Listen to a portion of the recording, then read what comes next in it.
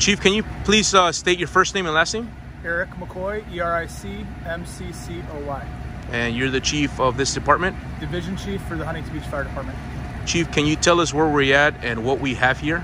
Yes, at 17:54 this evening, Huntington Beach Fire Department units were dispatched to report of a residential structure fire on Bermuda Drive at the house behind me.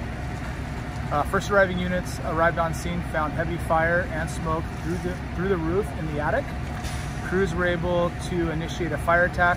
Originally, we did have some difficult access due to the building layout and some of the arrangement in the house, and we eventually had knockdown in about 13 minutes. There were about 30 firefighters on scene of this fire this evening. Chief, any injuries to your firefighters? We did have no injuries to firefighters. We did have one civilian who was injured and transported to a local hospital. Any condition on that civilian? I don't know at this time. She was evaluated and transported by our paramedics. Okay. Chief, do you know what started this fire? I don't. Our fire investigators are on scene now, and they're going to be completing the origin and cause investigation this evening. Okay. Do you know how long we can expect road closures here? Roads should be closed for probably about the next hour to 2 hours. Anything to add, Chief? No. Thank you, sir.